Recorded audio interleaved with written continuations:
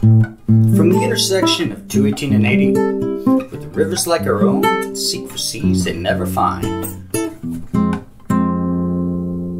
I'm Aaron McNally, and this is Curiosity Now. Alright, Curiosity Now listeners, this is Aaron McNally, and seated next to me is David Klemm, Professor Emeritus of Religious Studies at the University of Iowa, author and or co-author of many books and articles covering such diverse topics as religion, theology, philosophy, and to some extent aesthetics, science, German idealism, Paul Ricoeur, hermeneutics. David, would you like to add anything to that bio? No, that sounds about right. Well, I'm honored to be here with you, and I thank you very much for your time. And I want to disclose to the audience that David and I don't really know each other professionally. We actually have run into one another's acquaintance through the practice of Tibetan Buddhism. We both have meditated together and chanted and done other things at the Tibetan Buddhist Center, Milarepa in Iowa City. We've also gone on some road trips and heard some teachers. David, I was wondering, actually, in the spirit of that, if I could start tonight's conversation off with a little quip that I captured off of one of your lectures that you gave at the Milarepa Center. Folks, you can find it on YouTube. You were lecturing about Chogyam Trungpa's Lion's Roar, and this is the thing you said. At what point will my bluff be called? You'll have realized that I don't know anything, and that I have no right to be here except for the fact that I'm just like the rest of you. I got a few books and nothing else to do on Monday nights. Well, David, here we sit on a Tuesday night, and I certainly think you have quite a bit to offer. I'd like to thank you for both your friendship and your willingness to conduct this. Well, Aaron, thank you for having me. I'm delighted to be here and happy to talk with you as always. I'm always happy to be with you, and so that's great that we could do this again. Thanks so much. I'm just going to jump right into deep water. Okay. How do you feel about that? That sounds good. Plunge right into 12 foot, huh? Yeah. All right. So you have thought and taught about religion for many years. Would you say that's accurate? That's absolutely right, yes. Just for the purpose of conversation, do you have a quick thumbnail definition of what religion is? Well, you know, my thinking is oriented in many ways toward Paul Tillich.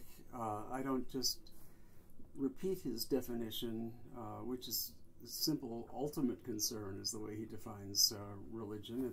It's what concerns us ultimately, and he distinguishes ultimate concern from any provisional or relative concern that we might have. Ultimate concern makes any of those provisional concerns or interests possible. It's also the focal point of our being, and that on which we are centered as human beings. To the degree to which we are centered, we have an ultimate concern. But you know, I don't use that definition precisely, but I do think of religion as the depth dimension of ordinary experience. In other words, it's not a particular category of experience. It's not like certain things are religious or certain experiences are religious and by nature and others are not. Religion is the depth dimension in any experience. So religion is the experience or the event of having an event unfold or disclose something of deeper meaning than you had previously noticed, and that which opens up a place where you can dwell and think and find a certain presence that was maybe hitherto lacking or absent in some way, or that takes on a sacred meaning for you. So something like that, I think, is what I conceive of as religion.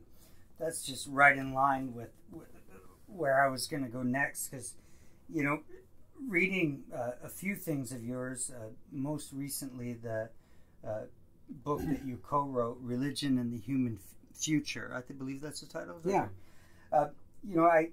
It seems to me that you think that there's something about the essential nature of human beings which would be basically lost if religion were discarded. And I guess first I'd like to ask you, do you think that's an accurate representation of your belief? And if it is, what is that essence of human beings that would be lost if such a thing occurred? Well, I'm not sure, because if that depth dimension or the religious side of human existence were lost, then you're saying that we who had lost it would be lost. We would have lost something essential about ourselves, but of course we wouldn't recognize that. We wouldn't be aware of that loss. We can't feel a loss of something that we have never had. But yeah, abstractly considered, there would be a huge loss. I think the religious dimension is the meaning-giving dimension of life, and because of that, it makes anything else important and significant. So, it is what is essential. I mean, it seems to me that essentially we are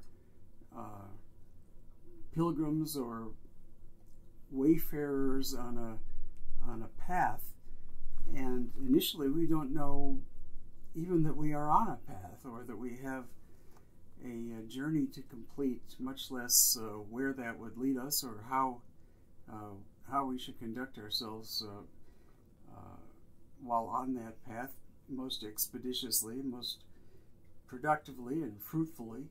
So it takes a long time in life just to come to the understanding that we have a task, and that task is bound up with spiritual meaning, and that can be found through any number of different avenues. Some of the more common would be literature and religion, or organized religion and religious practice, and art, music, and so forth. They are all highly appropriate for delivering religious or spiritual meaning. So, that's the essence of who we are, it seems to me. Everything else has to do with our physical survival, which is absolutely important, of course. We can't minimize that, but it's certainly not why we are alive. You've just volleyed me right up to what I was going to ask you next, and that is, there seems to be some kind of irony that when we, as you mentioned, become ignorant of our own nature, we simultaneously become ignorant of the nature of our surroundings. And the threat to this depth consciousness that we're experiencing is not only threatening our essential selves, but it's also threatening our environment. Would you say that's correct? Absolutely, yeah. No, I think there's a very strong correlation between self and world, between locating the center of self and also the meaning-giving center of the world. Now, certain personality types are more oriented toward one or the other. By world, I mean that in which we live our lives and have our being. So that would include the natural environment and also the humanly made environment around us, the Umwelt, the world around us. but also the social world, the others with whom we share the world. They are part of our world as well. In fact, there's a sense in which I myself in this embodied form are part of the world, since the I, or spirit, is not itself part of the world, but it is that which has a world, or is placed within a world, but it's not identical with it. It can't be subsumed under world. I am never the world. There's always a distinction between I and world, self and world. But they are paired dialectical concepts. We can only become aware of one because we are also aware of the other, and have a contrast to draw between the two of them. Without a sense of immediate self-consciousness, I could not be aware of the world as that in which I dwell. And without awareness of my worldly environment, I wouldn't become aware of the singular individual consciousness that I am. And so those two are correlative and dialectically paired terms, principles of being, of all being. We're certainly of one mind. Because the question I wanted to ask you next is, this second phrase in the compound word we use to describe ourselves, human beings. What is being in your estimation? Now that's the question, isn't it? That's a wonderful question. Yeah, that is the question of philosophy. What is the meaning of being? And being is the most fundamental, most basic of all concepts, because it is implied in any other concept. Of anything that we can speak, we say that it is, and yet to say that it is also implies some contrast between its being or isness and its not being, its projected possibility of not being at all, its nothingness. And so, being has its own dialectical opposite, prime pair of terms that go together, being and non-being, and they're inseparable, dialectically and systematically inseparable. So we can't think of being without also thinking of non-being. But therefore, a sense of being, we talk about the common sense, or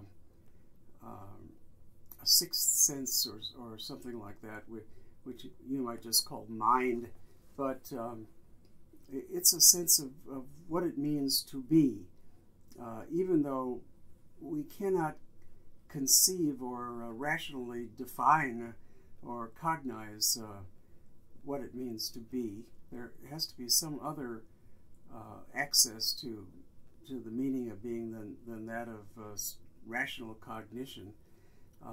Because strictly speaking, being is undefinable. It cannot be put into the form of a concept. Just because any concept has to be able to distinguish itself from other concepts, both within its own genus, and or to make contrast between its genus or large class of terms and other genera. But there's no contrast that you can draw over against being, except for that mysterious factor which is part of being, and that is its own potential non-being. But neither being nor non-being will particularize a notion. It won't convert into any particular thing, anything that you can point to or speak about. the about nature breaks down. We have no third-person perspective on being. It's that within which we are, or are not, and so it cannot be defined. And so how in the world do we think about it? It's the most mysterious term that there is, because in one respect we all know what the meaning of being is. Martin Heidegger would point out that if I say the sky is blue, I recognize that sky is the subject, and blueness is its predicate that I attribute to sky, and the connection between the subject and the predicate is the copula, is to be, and being is the connection between subject and object. It's the connection between the subject of a sentence and the predicate. It's the connectedness of all things. Now we know what we mean when we say the sky is blue, and we can contrast that with, say, the sentence, the sky was blue, now it's gray. And we know that change in tense in the verb to be signifies something real, even though the words sky and blue have remained the same in those two sentences. The sky is blue and the sky was blue. So there's a shift there. And we have an awareness of the difference of meaning in those two temporal forms of the verb to be. Likewise, if I say the sky is blue, and then later I say the sky is not blue, at that point we've evoked non-being, or to be in its canceled or negated form, and we know what that means too, even though sky and blue as subject and predicate have remained the same. So we have an awareness of the meaning of being, even though we cannot define it. And that awareness is an awareness of the connectability of those two terms, subject and object, and subject and predicate. And the connectability, or the interconnectedness of all things, that's the best I can do in terms of telling what being is. But you see, that turns the term interconnectability or interconnectedness into a symbol, because it's not a formal concept. It doesn't denote anything to which we can point. It is merely pointing out or suggesting something that we have to have an intuition of, some type of an intellectual intuition, a feeling, and imagination of. We form an image, and we have a feeling, and we have a quasi-thought, but that's as close as you can get, I think, to the meaning of being. But we can feel it. I just can't express my jubilance at the degree to which our thoughts are interconnected, symbolic though that word may be. And I'm leaning into,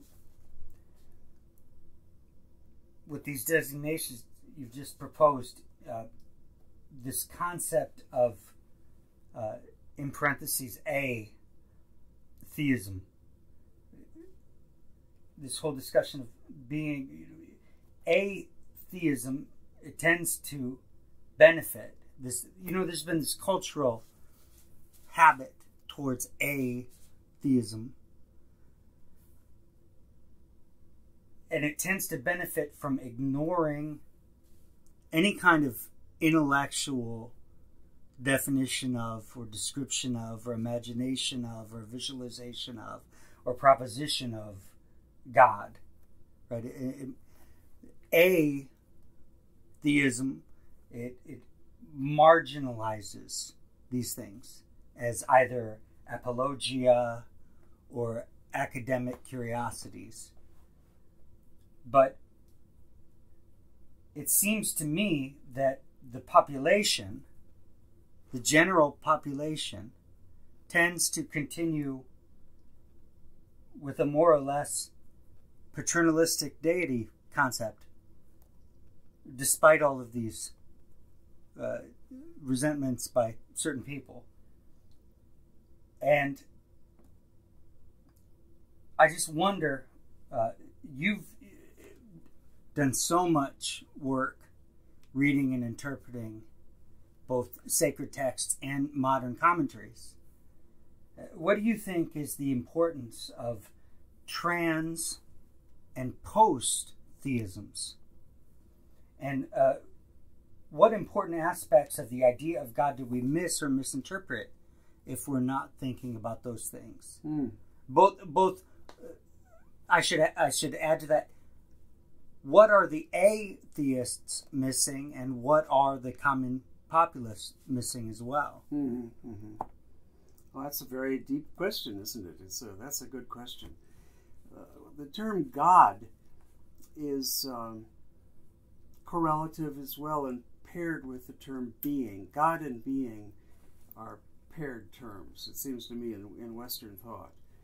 And if being refers to the open background of the interconnectedness of all things, which constitutes them in their being, God is a term that refers to the self-manifestation or self-proclamation of that open background, that interconnectedness, the totality, the sum of things. So, but not the sum. I don't mean that as if it were an arithmetic sum, but rather the wholeness of things.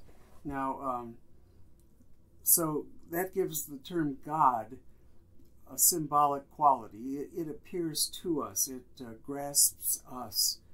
It announces itself to us. In other words, there's an element of disclosure that attends to the word God relative to being. Being is not so much a notion that is revealed to us as it is discovered at the limits of thinking, and it opens up into an unlimited and wholly universalized notion. And so whereas being is a product of active thinking as it reaches its limit, and feeling and intuition, God is a product of the wholeness of being acting upon us. And so then how do those two things, relate, and how do you connect atheism or post-theism to those terms, or even, what do we mean by theism? Well, in Western theology, God and being have always been paired in correlative terms, whether you accept that correlation and think that with a formula like that in the Middle Ages, where Thomas would say that by reason alone, human beings can determine that God is, and even some of the abstract or theoretical properties or qualities of Godhead. But by reason alone, humans cannot know, for example, what God intends for this world or for human beings. That plan is not given to natural reason. It has to be revealed if it's going to be known at all. So that's the Middle Ages. In other words, faith and reason in the Middle Ages would be compatible with one another. They cannot contradict each other, because truth is one, and both God and being are truth, but they're just different manifestations or attitudes toward the one truth that is differently signified by each of those terms, God and being. But in the Reformation period, I mean, thinkers like Martin Luther would drive as hard a wedge between God and being as possible, and think that metaphysics is a Babylonian captivity of theology, and that our thinking about God is perverted when it is structured by metaphysical discourse. So within the body of theology, you have different attitudes about how the terms God and being relate to one another. And I want to make that clear, and so you know that I'm not just talking out of one possible way of relating them, but I'm thinking about their relatability and the fact that they are intrinsically connected one with the other. Now, it seems to me when we think God using modern ontological concepts, then we think of God as, that means to think God in terms of being. We think of God as ground of being and non-being. God is not any particular being. God is not a being. If so, God would not be God. God cannot be a being and still be that than which none greater can be conceived. That was St. Anselm's formula for, or definition of the being of God, that than which none greater can be conceived. But any particular being cannot be that than which none greater can be conceived, because we can conceive something greater, and that would be being itself. Now, being itself includes both being itself and non-being. So God is being itself, meaning the ground of being and non-being, that which makes any being that is possible, and also that which makes the demise or the negation of any being that is possible. So if we think of God as ground of being, we are prohibited from thinking literally that God is a paternal figure in the heavens, because that would turn God into a being. And we can already establish that God is not a being, but being itself. Now, that theistic conversion of the concept of being into a being is, it seems to me, unwittingly to the theologians who used it,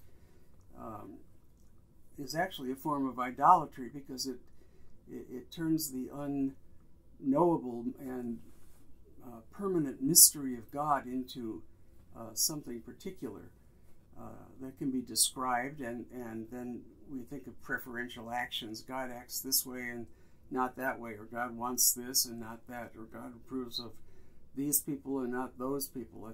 All of that nonsense enters into theological thinking only because a fundamental mistake has been made, which is to convert the ground of being and non-being into a being, namely highest being or the supreme being. And then we think of that supreme being, the God who is over all, as a patriarchal figure in heaven. Now, but the key point is that that notion, that theistic idea of God, doesn't hold up any longer, just simply because it has been subjected to criticism that has rightfully displaced it, and it should not be the idea of God, because it is unable to withstand honest critique. So, theism is a term that now designates a historical period in Western theological thought. I know there are still theists, and they're very likely, most people are theists, But that doesn't mean that theologically they are correct any more than people who are still living in a Newtonian universe and have no inkling into quantum physics have a correct image of the physical nature of the universe. These things take time to catch up with thinking. Maybe people will never catch up. I don't know, but theological thinking has transcended theism, rightfully so. So post-theism is simply the kind of theological inquiry that begins from the death of that God concept, the death of the theistic God. If we have the funeral for that God concept, then how do we think of God? One has to start from the beginning and think about how we understand the being of God in the terms of our own experience, and then that would be an opening ploy for post-theistic theology. Now, if we think of religion as the depth dimension of experience, and experience always involves a subject in relation to an object, and the depth dimension, therefore, would be the deep relation that makes possible that the subject relating to the object, and vice versa, self and world relating to one another. Then one way of thinking about God in a post-theistic framework would be to think that we can model whatever aspect of being or nature that we wish to. This is the basic method of modern science. Modern science will start with observations of regularities. We observe things happen with some kind of regularity. And then you make a model, or you might have called that a hypothesis in some earlier time. So you try to model what that regularity is. And then the model is tested for its truth. And that means we devise ways of determining whether the model is accurately reflecting the being that is under study or not. And the assumption is that models are finite and only capture partially the truth of things. So they can always be improved, and they are always open to critique. Models welcome their own critique. And so if we model nature and we critique prior models on the basis of new revised models that are able to explain more than the previous model did, and they retain the successful features of an earlier model while negating the features that failed properly to reflect being, then you have a history of a series of models of nature or of our human experience, which are, they say the term is asymptotically, that are gradually more and more trying to reach a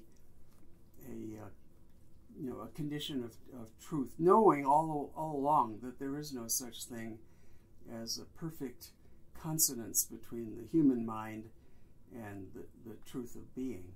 But hopefully you are approaching that increasingly as a limit concept. Now, if you think that way, then models, because they have a subject-object structure, which mirrors the subject-object structure of our experience of things, then models also have a depth. There has to be a fundamental principle that is the ground of the relation between the subject and object when we construct a model. And that ground or depth dimension, that ultimate principle of the model, would be considered the manifestation of God within the context or the terms of that modeling activity. So in that sense, you could make a model, for example, of a work of art or of a literary production or of a atomic structure, whatever you want to look at, and then under an analysis and interpretation, attempt to articulate the depth or ultimate principle of that model, to see the manifestation of God in terms of that model. Then back up another full step, and you try to conceive of the depth that appears in all models. In other words, the one depth that is continually reoccurring with every attempt that you make to grasp the depth in particular models. That, it seems to me, is at least one possible way of doing something like post-theistic theology. Another way would be, instead of working with analytical thought in such a way that is that makes analytical thought equally compatible with art and science, you could instead take a standpoint of just symbolic presentations and work with dream imagery or fantasy or any production of the imagination that you care to look at, mythology and so forth, and develop a theological hermeneutics, working out principles of interpreting the depth dimension as it appears in different symbols. But in both cases, you see, you're looking to work beyond the particularities of any set of symbols on one hand or set of models on the other hand, to try to disclose or to approach in your thinking the depth that is appearing in many or all of these different models or symbol systems. Because God cannot be equal to or identical to any particular system that frames it or any symbol that frames it. Rather, what is being framed in the nature of the case transcends, it breaks out of any interpretive grid or interpretive framework that we apply to it in order to try to make it clear and comprehensible by the human mind. So we have to acknowledge that the ultimate transcendence of God or of being, and realize then that theology in the nature of the case is pluralistic and is diverse as the human mind is vast. Well, it seems to me that we run into the same problem with how we cognize ourselves. When we subjugate the ground of being to a concept of a being, we are somehow limiting our conception of ourselves to some sort of singular enterprise that doesn't justly represent the diversity of mind that unfolds itself in experience. That's a really very good point, Aaron. I think you're absolutely right about that. I mean, the same dynamic that is taking place in terms of our conception of God when we misconstrue ground of being and take it to be highest being, and then symbolize that as paternalistic Father in heaven. Likewise, if we take ourselves in terms that are narrowed to a one particular access or reflection on ground of being, whether it's ground of our own being or ground of being itself, we misconstrue ourselves. We deny ourselves possibilities that are intrinsically open to us. And if we're interested in the human spirit, then it just seems to me that those boundaries would fall away, and we'd be interested in all of the material that commends itself to us for this type of spiritual or theological reflection. I think that that's really the case. We should be immersing ourselves in the studies of mythology and archetypal art and great literature. I think that we should do that just as much as immerse ourselves in scientific and anthropological and other theories, while acknowledging the methodological difference between some of those different disciplines, a difference which is too often forgotten.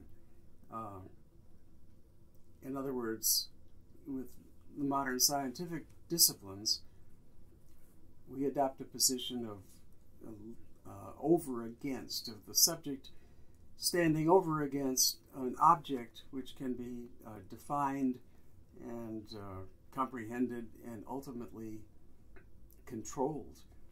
When we apply our science in a practical sphere and it becomes technology, then the aim is control of being.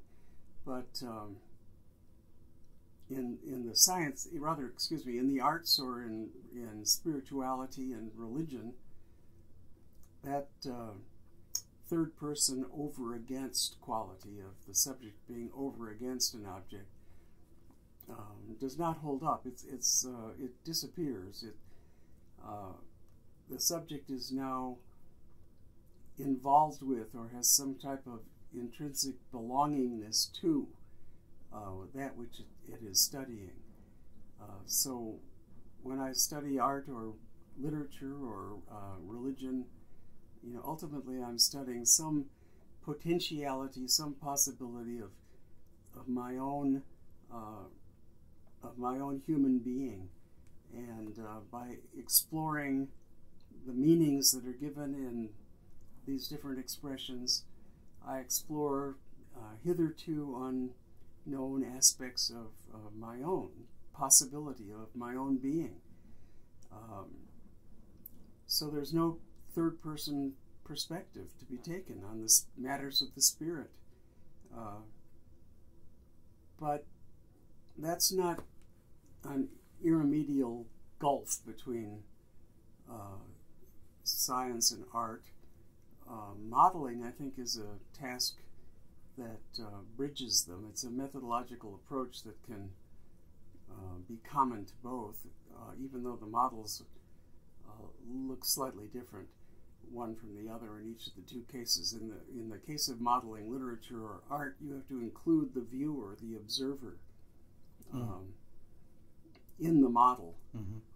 And even in modern science, though, that exigency is becoming more and more acknowledged, that the observer is really part of the phenomenon being observed. It certainly is the case in quantum mechanics. David, I've just got one final short question for you based on all of this. In such a context as we've stumbled upon during this conversation, is there really such a noteworthy distinction between prayer and meditation? Well, yes and no. There is and there isn't. I mean, it all depends about how we think about both prayer and meditation. There are many forms of prayer. There are many forms of meditation. We tend to think of prayer in terms of prayers of petition. Dear God, please, if you'll just save me from this terrible fate. I promise I'll go to church every Sunday from the rest of my life. But seeing as we've established the problems with such a way of thinking about the notion of God. Yeah, so that's right. So that, different forms of prayer, contemplative prayer, centering prayer, and the like. Prayer, which is simply the self's attempt to become more aware and to be in the presence of Godhead or deity or the sacred. Now that certainly is not different from meditation in any kind of noteworthy way. Meditation is in a certain sense that type of prayer, or you could say prayer is a certain type of meditation. I mean, in each case, what's crucial is the mind. What is so astounding and gripping about Buddhism, to me at least, is that the Buddhists go right to the heart of the matter, which is that there's something that's not right with our mind. Our mind is typically out of control. We have thoughts that are just wayward entities. They will jump all over the place. As if we take a moment to just be quiet and contemplate what's happening with our own mind, we'll see this hubbub of uncontrolled, chaotic activity. And there's something wrong with that when we are just by habitual slovenliness or neglect so incapable of finding centeredness and depth within our own mind. Turn that noise off. Control what we're thinking and not thinking. Not by trying to impose a rule on don't think this or do think that, but by just letting your mind be what it is and observing it as connected to you but not defining you. Letting thoughts rise and letting them pass and not being attached to them. Don't follow them or grasp at them or pursue them. Just take note that they are there and watch them pass by like clouds overhead in the sky. And they're interesting. Take interest. There's nothing wrong with that, but there's a difference between taking interest and clinging or pursuing. Don't let them hook you. Don't follow the thoughts down some path that unbeknownst to you, so you're not mindful as you are you're following your own thoughts. It takes a long time to quiet the mind and a lot of practice, and the Buddhists know that, and that's where they start, and that's the middle, and that's the end. I mean, is working with mind. I think that's precisely what we need to do today in this world with things so confusing and so chaotic and unbalanced. We have to find that balance in our own minds, or we won't find it at all. Very wise words for our Curiosity Now audience. David, I thank you very, very much for your time. I appreciate you. Well, your kind and wise thank you, words. Aaron. I hope it was worthwhile. Oh, it was most certainly so. Thanks.